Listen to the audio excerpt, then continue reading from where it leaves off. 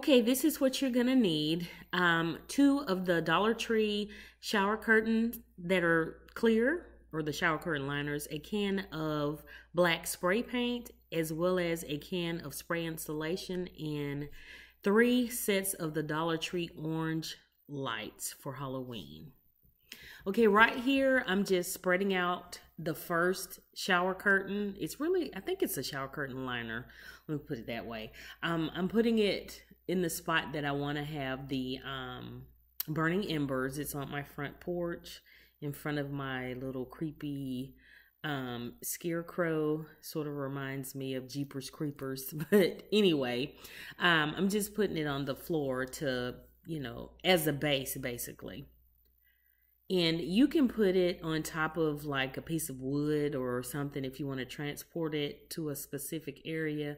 But it's going to be stationary here on my porch. So that's why I just put it directly on top of the floor. Now I'm plugging the lights together. This is 3 sets of the lights. And I'm just kind of spreading them out a little bit. They're all plugged together.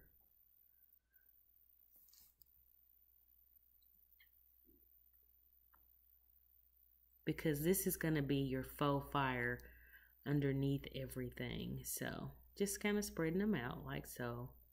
This is super easy, super cheap, and simple, y'all, really. Okay. Next, I'm going to plug them in so I can see where the light is. Once I put the second shower liner on top.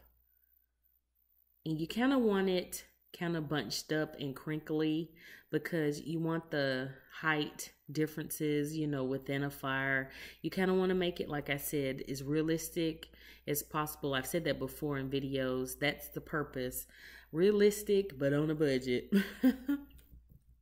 So yeah, I'm just kind of spreading them out and, covering them up because you want them completely covered with the plastic as well. Okay, so I kind of got it where I want it.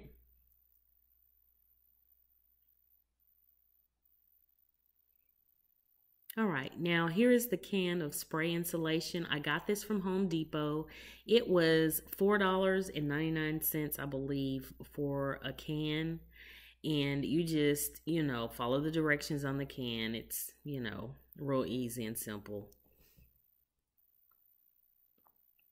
And I'm just spraying it on, just kind of moving the can about, spreading it out, covering it up, because you want it to look like burning ash. You know what I mean? When you see a pile or a fire, you see the ash and stuff like that. So you want some of the lights underneath to poke through. It's sort of like when you're using charcoals on the grill or, you make your fire. You want that ash look. So this is what I'm doing. Okay. Now that I've sprayed the first layer of the spray insulation, I'm now going to take the black spray paint. And this is just a can of regular old Cauldron black spray paint. I think it's a matte finish, but it really doesn't matter what kind, as long as it's black. So what you're going to do now is hit the top of the insulation with the black. Just kind of, spraying here and there. But you want a good amount because you want it to look like burnt ash, basically. So yeah, I'm just spraying it around. You see it's coming together. It's really, really a nice project, y'all. And I think the whole thing was like less than $10. It's not real expensive at all. Okay, I'm just going around because you want to be able to see it visually at all angles to where it looks, really complete. Let's put it that way. Now I'm going to come back in with more of the foam insulation, and I'm spraying that on top of it because you're layering it.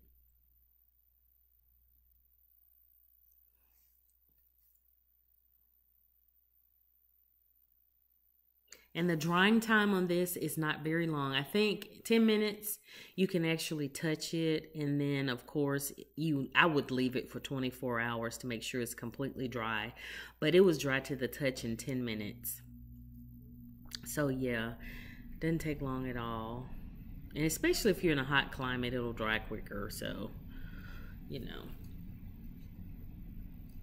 Now I'm going back in with some more of the black to cover up what I put on top. This last layer of insulation needs to be covered with some black. So going in. And all this is doing is creating dimension, basically. Super, super easy, y'all. I actually got inspired by a Pinterest post that I saw, but I was not going through the steps that this gentleman did. I just took the easy way out, honey.